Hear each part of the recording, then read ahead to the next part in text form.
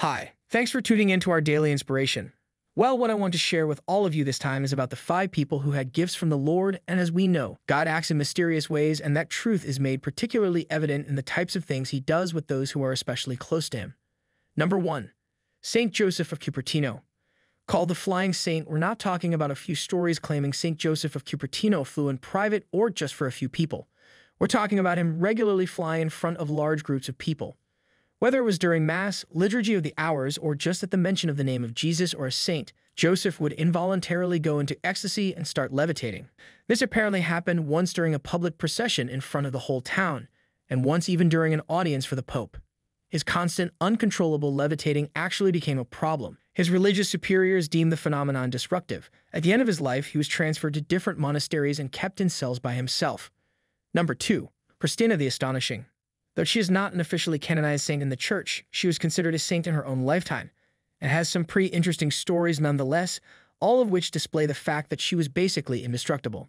For starters, she appeared to die of a seizure in her early 20s.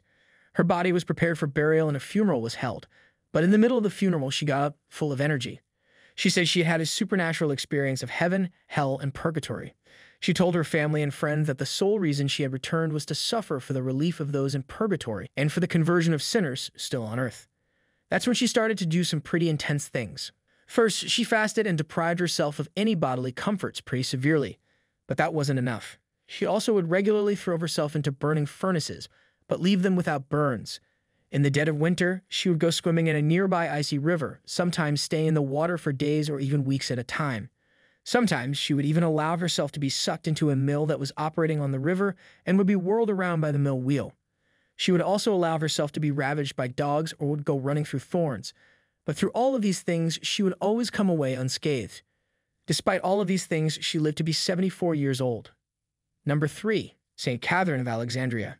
St. Catherine was a princess in Egypt in the 3rd century and received a good education. Though raised as a pagan, when she was a teenager she claimed that the Blessed Virgin Mary appeared to her, and she was converted to the Christian faith.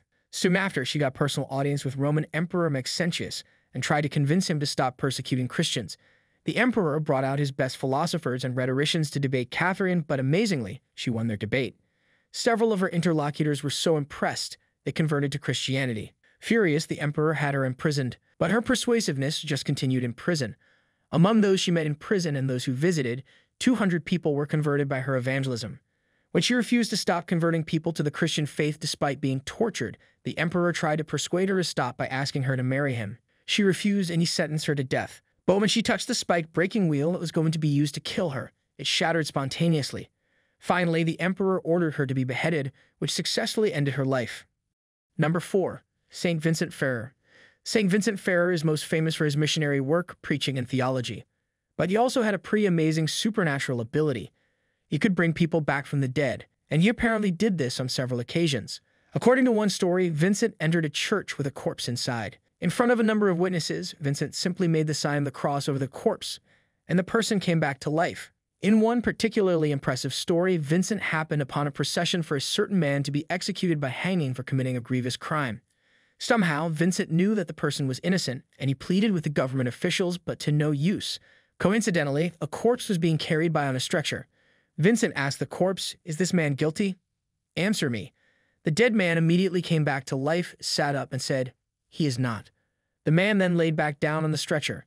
When Vincent offered the man a reward for helping to vindicate the innocent man, the man said, "No, Father, for I am assured of my salvation." And so he died again right then. Number 5. Saint Padre Pio. A famous saint who lived in the 20th century, Saint Padre Pio had just about every superpower you can think of.